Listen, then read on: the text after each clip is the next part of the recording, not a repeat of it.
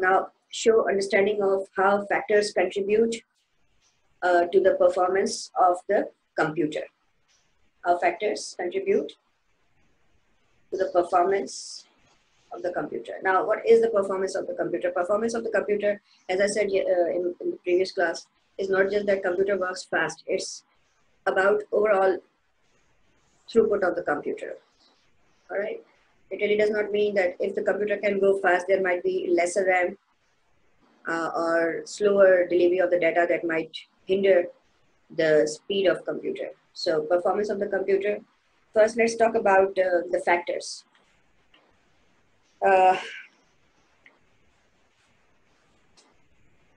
Clock speed we discussed yesterday, and I want to discuss it again. So it is worth mentioning here the role of system clock first. The clock defines the clock speed. The clock defines the clock cycle, which synchronizes all computer operations. As mentioned in yesterday's lecture, the control bus transmits signals, ensuring everything is fully synchronized. I told you that what is synchronization, when few of the registers are working in a line and everyone knows that when the data will be delivered, all right, and how to work around it, a special purpose register, and when to deliver it further afterwards. So that working and taking of data and giving of data is actually done after the system clock. So if the system clock is slower, the clock speed becomes slower. When the clock speed becomes slower, the synchronization process becomes slower and the overall throughput goes down. So the control bus transmits timing signals, means that the clock signal arrives through control bus, which ensures the synchronization. By increasing the clock speed, the processing speed of the computer is also increased. All right. A typical value nowadays is 3.5 gigahertz, which means that 3.5 billion clock cycles per second. Although the speed of the computer may have been increased, it is not possible to say that computer's overall performance is necessarily increased by using higher clock speed.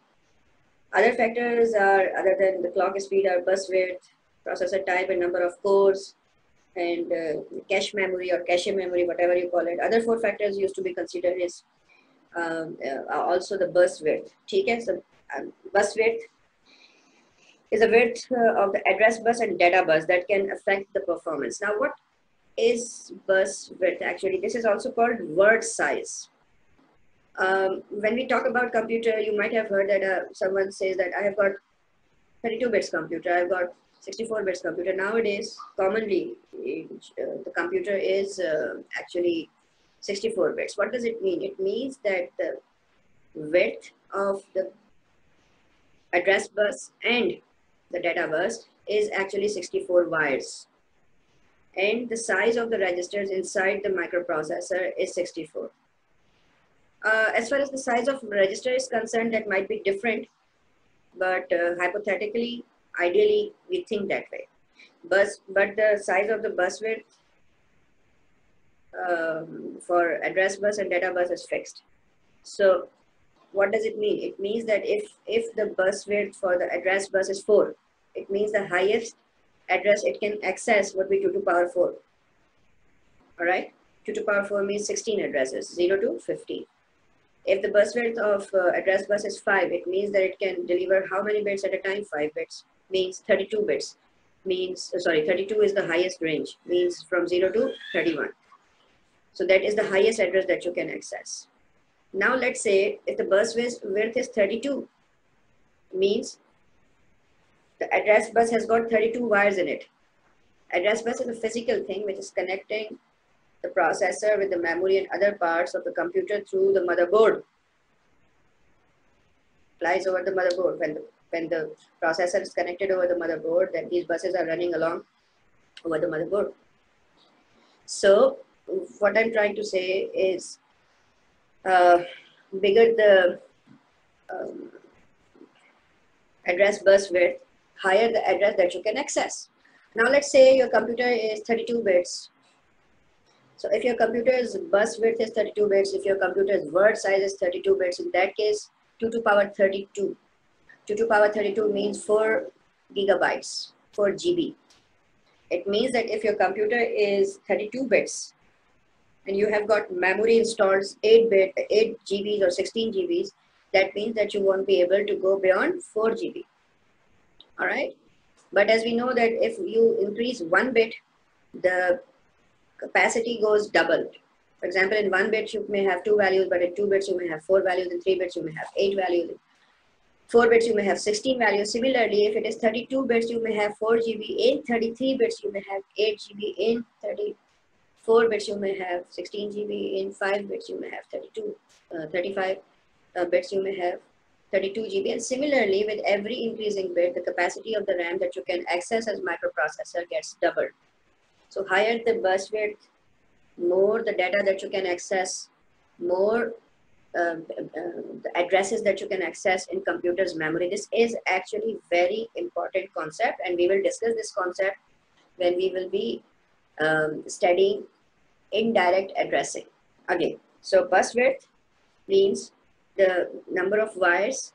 Every single wire represents a single bit in address bus and the data bus. Higher the bus width, more the data that you can bring into the microprocessor. All right. If the register is of the same amount of bits, then that data can be consumed in one go. All right. So width, bus width, or the word size is actually a very important factor for the performance of computer. And then we have got clock speed. Yesterday I discussed about overclocking. So clock speed is the speed of the microprocessor, and what they do, they set the BIOS for the clock speed, which is not maximum for that particular microprocessor in your computer. So your computers are mostly a little underpowered. That is done to avoid any excessive heat generated through the microprocessor, so to have more life to your computer. But some gamers, they want to increase the speed of the processor, or few of the programmers, they wanted to for better processing. So what they do overclocking. So overclocking is actually the clock speed can be changed by accessing the basic input output system, which is BIOS. Yeah, and when you start your computer, you can hit F2. In some of the computers, if it is F10, whatever, different brands have different. I've got Dell computer, so F2 basically takes you to the BIOS. In BIOS, there is a setting that can be used to overclock your computer. However, using clock speed higher than the computer was designed for your better processing purposes, but that can lead to problems such as execution of instruction outside the design limit. So basically, the idea is that everything should be done within the limit which is set by the company. And this execution of instructions outside design limits, which can lead to serious unsynchronized operations, might be clock running faster and the instruction cycle itself is slower. In other words, an instruction is unable to complete it before the next due clock cycle for the execution. And the computer would frequently crash and become unstable. So mind it that whenever you overclock, this might give rise to the troubles. You see, every instruction requires some time to complete. What if the clock cycle is going faster than that completion of the execution time for the single instruction? In that case, computer will not be able to cope up with the clock speed, and the synchronization will be disturbed. When the synchronization is disturbed, computer will start crashing. Thirdly, the cache memory or the cache memory. Cache memory or cache memory, what does it mean? This is the memory inside the microprocessor. If you go into the BIOS or you go and see the specification of your computer, you might come across a type of memory which is L1 level 1, L2 level 2, and L3 level 3 memories. These are actually the memories inside the microprocessor. You see, basically what happens, there is a problem in von Neumann architecture, and that problem is the delivery of the data and instruction from the RAM to the microprocessor. Think of it this way. Let's say there are 100 nanoseconds for one instruction. Basically what happens that the delivery, the travel of the instruction from the RAM to the processor takes 99 nanoseconds. Nano is 1 billionth of a second. So when computer tries to load, in fact, it could execute cycle instruction arrives in MTR in 99 nanoseconds. And when processor, because it is a speedy machine, it's a faster machine, when it executes it, it takes only 1 nanosecond. So practically, if you look into it, out of 100% time, 99% of the time, processor is waiting for the instruction to arrive. As soon as instruction arrives from the RAM to the processor, it is executed, and that execution time is only 1 nanosecond. If it is 1 nanosecond, it means that processor is practically 99% of the time sitting idle, waiting for the data and instruction to arrive so that it can act upon it. So that is actually very important factor that you need to understand. It is called von Neumann bottleneck. So what is the bottleneck? That computer requires instruction to act on. That instruction when arrives, it arrives slow. It arrives slow, although it is fast in human terms, but in computer's terms, it is slow. So practically computer is just free. Remember, this is just analogy to make you understand. Practically computer is just free for 99% of the times. So what happens, no matter how fast the computer is, since it has to wait for a long time, a very, very, very, very long time relative to the execution time, it has to wait. And that wait will keep the computer slower. All right. If you are given a work, only then you can do it. If someone says that, wait, we are leaving the work and you are waiting, you are doing nothing. You are idle. When you are idle, you are doing nothing. No matter how fast, how good you are still waiting. So for that reason, what happens, they have developed cache memory or cache memory, the memory inside the microprocessor. So what basically happens when the program at first starts, it brings not just one instruction. Since the processor is actually a sequential machine, operating system knows that after this instruction, the next instruction will be executed, then next, then next, then next. And in the series, what it does, instead of bringing in just one instruction, operating system now knows that processor has got its own memory called cache memory inside itself. It brings the bunch of the instruction from the instruction which requires to be executed and onwards, a bunch of instruction arrives in the microprocessor. That bunch of instruction is now in microprocessor, and the area where it is saved is called cache memory. Now from that cache memory, since the instruction has already arrived, the data and instruction has already arrived, now it is at the disposal of the microprocessor. Now microprocessor will start one instruction, execute it, take second instruction and execute it, and by the time that cache is, the instructions in the cache are all executed, another bunch arrives. So the delay that was there for every single instruction that was making the processor sit idle for 99% of the times is actually now finished, and it is there just for the first time when the first bunch of instruction arrives. So when the program starts, this actually happens, and afterwards, because of the presence of this cache, doesn't happen. So processor then works at its full capability. Before that, it was just waiting for every other instruction to be at its disposal. So the use of cache memory can also improve processor performance. It is similar to RAM in that its content are lost when the power is turned off. Cache uses static RAM, SRAM, we will discuss about it, SRAM later, whereas most computer uses DRAM for the main memory. So the main memory RAM is DRAM, which is dynamic RAM made up of capacitors, and inside the computer, the microprocessor, the RAM is SRAM, which is static RAM. It is made up of certain types of gates, which are called universal gates. If you do remember from your logic gates, these are either not AND or not OR gates. And the name of the circuit is called SR flip-flop or JK flip-flop. And these flip-flops are made up of NAND and NOR gate, and they are used to keep the data. So therefore, cache memory will have faster time access since there is no need to keep refreshing, which slows down the access time. When a processor reads memory, it first checks out cache and then moves on to main memory if the required data is not in the cache. The cache memory stores frequently used instructions and data that need to be accessed faster. This improves the performance. All right, this improves the performance. Now, the DRAM has capacitor, and we know that this device capacitor will lose its energy with the passage of time. If it loses its energy with the passage of time, computer needs to refresh it. That refreshing in the main memory also hinders the performance of the microprocessor because that refreshing takes time. That is because the main memory is made up of capacitors, not NAND or NOR gates, SR or JK circuits. So That is one factor. The other factor is the amount of time that it takes to reach the microprocessor. In order to overcome these two, a bunch of the instruction arrives in cache. So whenever processor requires data and instruction, which are necessary for the processor to go on, as we know from this fetch, decode, execute cycle, they are now in cache. Processor checks in cache. If it is there, it accesses directly. By the time that cache is lapsed, used, another bunch of data and frequently used data and instruction arrives in the cache. So that is actually one thing.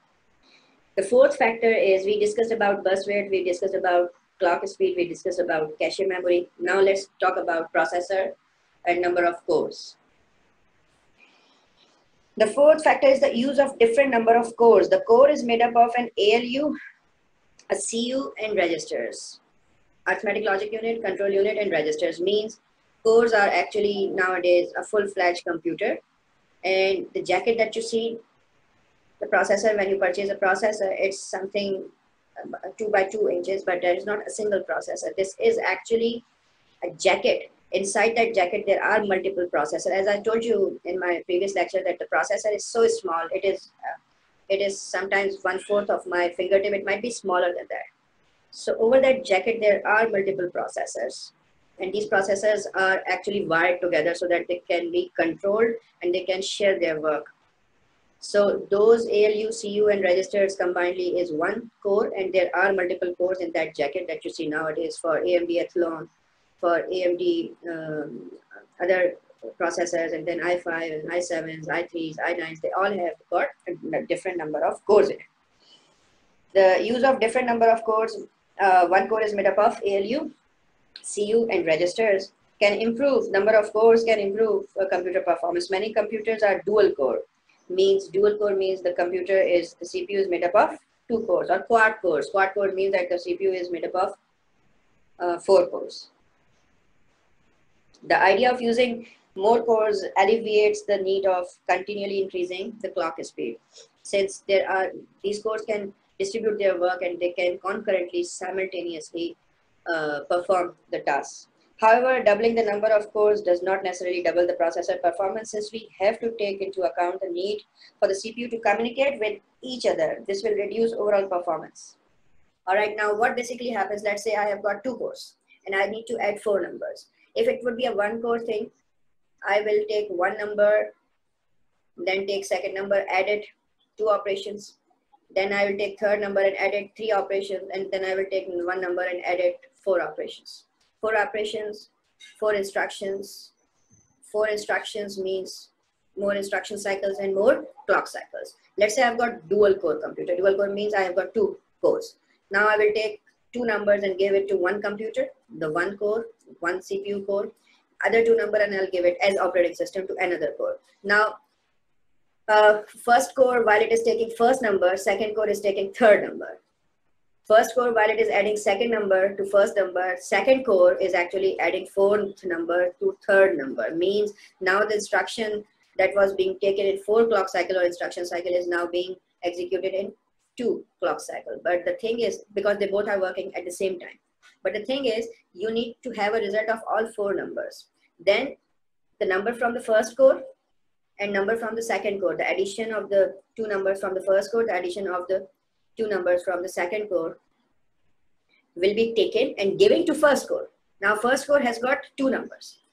So it will take first result of the first core and it will take second result of the second core and add them up. So how many instructions are there which are executed as per the time? 2 first, because they were concurrently done, and 2 later. So overall time, how much time has been taken? Same. If it would have done by 1 processor, it is 1, 2, 3, 4 instruction. If it is done by 2 processors, earlier they took 2 instructions each at the same time. So we will just count 2 instructions.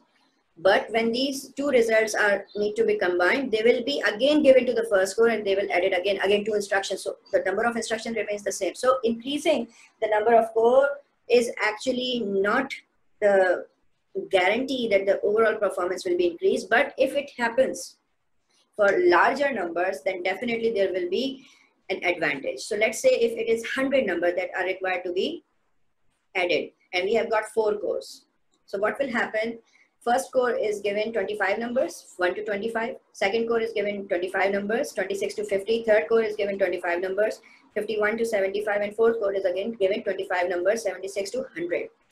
They will add all these numbers concurrently, simultaneously in 25 instructions. So when 25 clock cycles are performed or instruction cycles are performed, all these 100 numbers are added by their respective cores. But now the cores have got 4 results, 1, 2, 3, 4. First core has got result for first 25 numbers, second core has got result for second 25 number, third core has got third 25 numbers result addition, and then fourth core has got last from 76 to 100 numbers addition with it. So these are 4 results. So these 4 results will again be taken 2 and 2, given to 2 different cores, and then these will be finished in 4 instructions. So overall 25 plus 4, 29 instructions were taken to add up how many numbers? 100. Had that been a single processor, it would have taken 100 cycles. With 4 processor, it had taken 29 cycles. Now, since the number of additions has improved, the difference in the performance you can see. If it is 4 cores, it is 29 instructions that were used to add 100 numbers. Otherwise, it was for lesser number of instructions is the same. So when the work grows, the performance improves, but otherwise it does not. So the use of a different number of cores can improve processors or computers' performance. Many computers are dual core, means 2 cores, few are quad cores, which means 4 core. The idea of using more cores alleviates the need to continually increase the clock speed, because clock speed basically gives rise to heat as well. However, doubling the number of cores does not necessarily double the computer performance, since we have to take into account the need for computers, CPU to communicate with each other. So if they won't communicate properly in time, it would be difficult. This will reduce overall performance. For example, dual core has 1 channel and needs the CPU to communicate with both cores, reducing some of the potential increase in its improvement. Channel means the connection between 2 cores. So if a control unit wants to communicate with another, or the operating system wants to talk to other processor, but that wire, the channel, is being used by the first processor, operating system would have to wait to go to second, because there is just 1 channel that is being used for both the processors. So that might be a problem.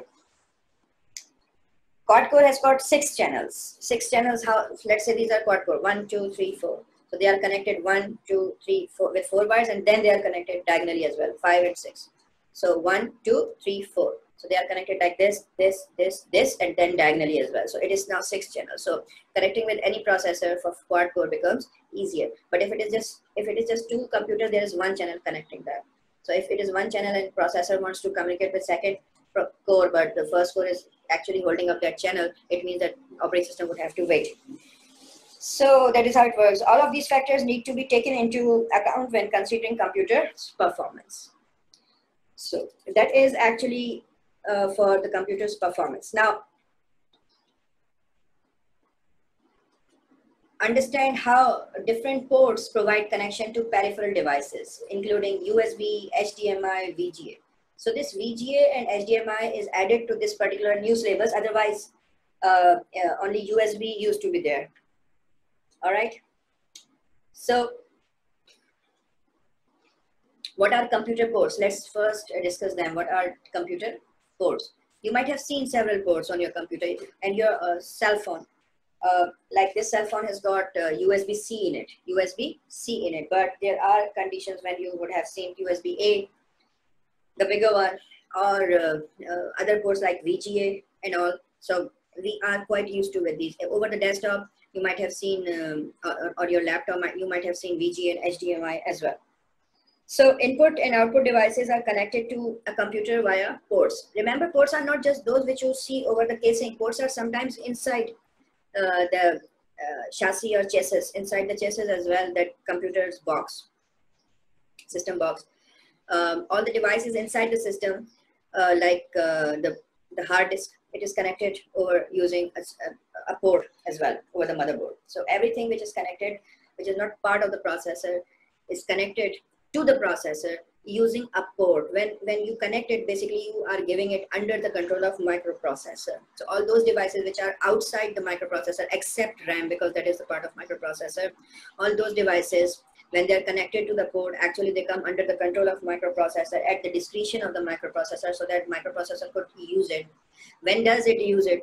It uses it when you ask for it. If you want to open a file from a hard disk or from SD card or from another computer over the internet or your local area network, the processor wants to access it. If processor wants to access it and it is available, it is only through ports. So input and output devices are connected to a computer via ports. The interaction of the ports with connected input and output is controlled by the control unit. All right, so mind it. So interaction of the ports is actually controlled by the control unit. You might have seen the HDMI port, the USB-C port. Your computer uses different types of ports, the VGA ports. So let's first discuss USB port. Universal Serial Bus port. The Universal Serial Bus is asynchronous serial data transmission. Asynchronous serial data transmission means what? It means a type of data which actually is not in sync. Rather, a signal first goes and tells that the data is actually going to be arrived, and when data is arriving, there is no synchronization. The speed of the data is different. When the whole data is arrived, another signal comes that now the data has arrived. We will discuss about it. The USB is an asynchronous serial data transmission method. It has quickly become the standard method for transferring data between computers and number of devices. All right, the USB cable consists of 4 wired shielded cable with 2 wires for power and the earth and 2 wires used for the data transmission. So it is actually possible, like I have connected my phone over here with this USB-C. This is USB-C and this is my phone. So what is basically happening while I'm accessing data from this phone through my computer, I am also basically charging my phone, because 2 of the wires, which are actually earth and power, can be used for charging. So I am charging, and if I want to access the data on the phone, I can do that as well. So that is the beauty of USB cable. When the device is plugged in, like my cell phone, I just showed it to you, into a computer using one of the USB ports, the computer automatically detects the device that is present. This is due to the small change in the voltage level on the data signal wire in the cable. All right, so the cable's data signal wire, the voltage over that wire gets changed, and from that change, computer sense that which device it is. The device is automatically recognized by the operating system then, and the appropriate device driver is loaded up so that computer and device can properly communicate. All right. So if the new device is detected, which was not previously detected, in that case, the computer will look for the device driver. Mostly the device drivers are present at the time of installation of the devices in the Windows operating system or the Mac operating system. If it is not, then system asks for it. All right, or system downloads it from the website of the vendor. The USB system has become the industry standard, means every other devices nowadays. When I was of your age, I still remember that at the back of, we did not have these laptops. We had just desktops. So at the back of the desktop, there were so many ports, so many ports. One port is for keyboard, the other one is for mouse, for the VGA, for LPT1, for the printer, and there are so many others. Okay, so for every different type of the device was using a different kind of port.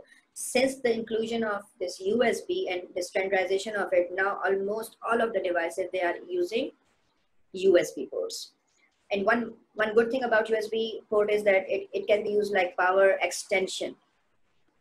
You know what power extension called? And the system is, you plug it to the power and then you have got this extension and you put several plugs. So you are sharing the power. Similarly, one port can be used to share as many as 128 devices. But you need to mind it that since these devices are also drawing their power from the port, so the port might be able to deliver the data, but power, since the power will be shared among the ports, device might not work. So not many, but devices can be shared as many as 128. So there are actually advantages and disadvantages. Let's first see what are the advantages. Devices plugged into the computer are automatically detected and device drivers are automatically loaded up. The connectors can only fit one way. which prevents incorrect connections being made. Means two of the sides are actually different. If it is USB-C, then USB-C on one device and USB on other device, you cannot actually reverse it. It would go the same way because the port shape is different. But the standard is same, USB. This has become the industry standard, which means the considerable support is available now to the users. Several different data transmission rates are supported. All right, it is up to 5 point something GB with USB-C and USB 3.01. Newer USB standards are backward compatible always. So if you are connecting a USB 2 port with USB-C, that is fine. If you are connecting USB 2 with USB 3, that is fine as well. So they tame down or speed up themselves. These were the advantages. Now disadvantages. The present transmission rate is limited to 500 megabits. All right. The maximum cable length is presently about 5 meters. If you go beyond 5 meters, you might have trouble for USB. The older USB standards such as 1 or 1.1 may not be supported in the near future. So that is fine because I have not seen any cable or port which is still using USB 1 standards. All right. So that was USB. Now let's talk about HDMI. High definition multimedia interface. This is one best thing that has occurred. It is actually a real good thing nowadays. Every computer, every modern computer or laptop is equipped with it. So it can carry data and voice and video signals, but I have not seen it that people are using for that for this thing for data transfer. Rather, they are basically using it for multimedia transmission. The high definition multimedia interface ports allow outputs, both audio and visual, from the computer to HDMI enabled devices like TVs and monitors and multimedia projectors. They support high definition signals, enhanced or standard. High definition signals, they might be controlled. Sometimes they are enhanced or they are sometimes standard for the devices. HDMI was introduced as a digital replacement for the older VGA analog system. VGA, you might have heard of it. All older monitor, those thick monitor with CRTs inside it was VGA enabled and it was analog. So HDMI actually has digitized version. Modern high definition televisions have the following features which are making VGA a redundant technology. Now, what are those features? They use widescreen formats, 16:9 ratio. All right, that is not possible with VGA. The screens use greater number of pixels, typically 1920 and 1081. This is called full HD or 1080p. All right, this is called full HD or 1080p. And sometimes nowadays we have got this 4K as well. So HDMI actually supports 4K. So the faster frame rate as well, sometimes and refresh rate. So sometimes refresh rate goes, nowadays you might have heard that 90 Hertz refresh rate is going to be common, 120, and few of the phones have gone more than 120 Hertz refresh rate and more than 120 frames per second. So this can only be actually supported by HDMI and not VGA. The range of colors is extremely large. Some companies claim up to 4 million different colors of variations, and VGA can only show less than that, maybe 256 colors or 65K colors. This means that the modern television require more data because they have capability of larger screens, more pixels, more frames per second, more refresh rate. They require more data, and more data cannot be delivered using VGA, so it will be actually delivered using HDMI, which has to be received at a much faster rate. That more data is also needs to be, since you know that video and sound are actually time bound. They are time dependent. If you won't deliver them in the given time frame, you would see a flickering video or a choppy voice. In order to avoid it, what basically happens, you have to deliver the data faster. So you need more data at faster speed, and that it can only be done using HDMI. So HDMI increases the bandwidth, means the amount of data in a unit of time, making it possible to supply necessary data for high quality sound and visual effects. HDMI can also afford some protection against the piracy since it uses high bandwidth digital copy protection. So HDMI is also preferred by few of the vendors. So high bandwidth digital copy protection, or HDCP, uses a type of authentication protocol, and that authentication protocol can be used And you might have heard of the Blu-ray. Few of the Blu-ray discs are actually copyright protected, and if they are actually pirated, they don't work. A Blu-ray player will check the authentication key of the device that is sending the data, such as high definition, that it is sending the data to. If the key can be authenticated, then handshaking takes place, otherwise system will deny that this DVD cannot be played back. So HDMI is used with the HDCP, high bandwidth data copy protection, and that is used by many Blu-ray DVD producers in order to protect the piracy. Then comes a video graphics area, VGA card. As we have discussed about it, that it is actually older standard. It was not digital, it was actually analog, and that was not able to send more data over faster rates. And the data required to be converted to analog form before it was being sent. So the typical size was just 640 by 480, 640 by 480 pixels. And nowadays we have got 3280 multiplied by 2600 something, that is all 4K. So we need to deliver a lot of data. That is only possible using HDMI, but not VGA. VGA was introduced at the end of 1980s. That was itself a blessing that time.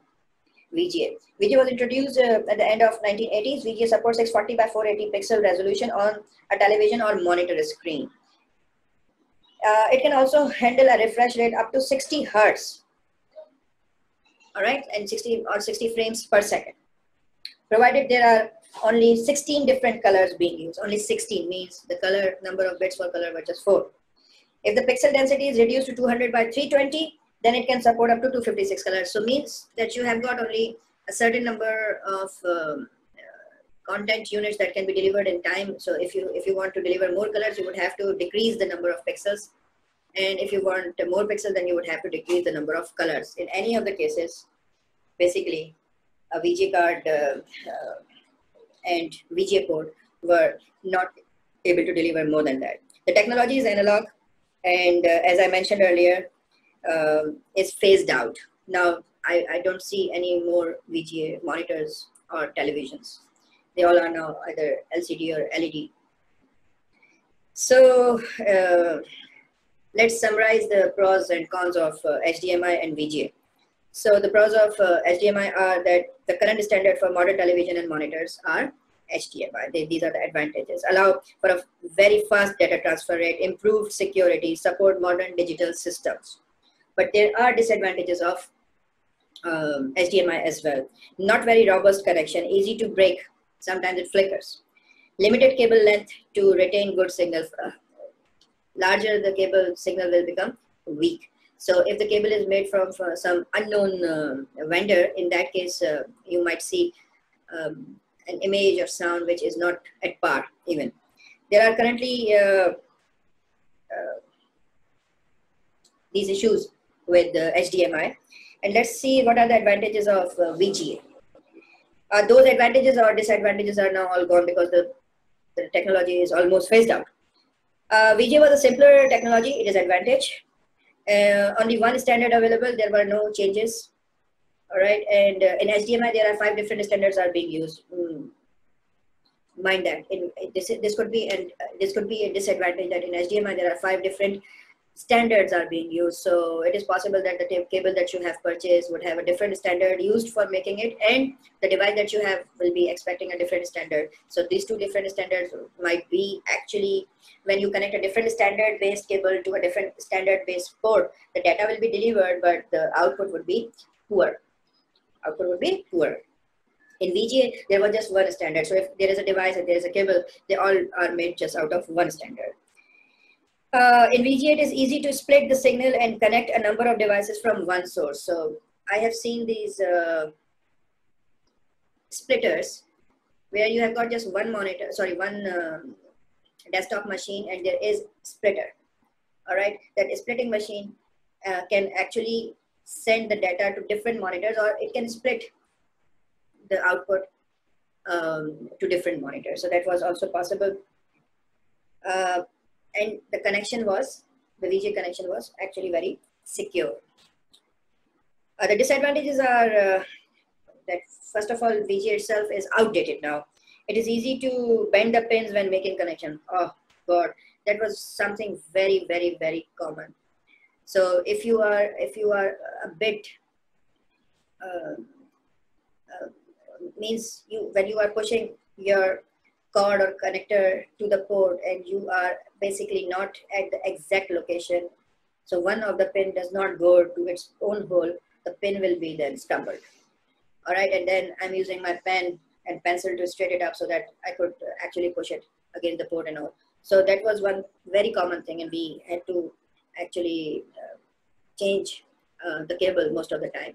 Still, at few schools and at few tuition centers, I do see that the multimedia monitors are still having these VGA ports. And since the HDMI cable is costlier, it is expensive than VGA cord, many of the institutions are still supporting VGA. So HDMI port is expensive, HDMI cable is expensive, and VGA cables are basically very cheap.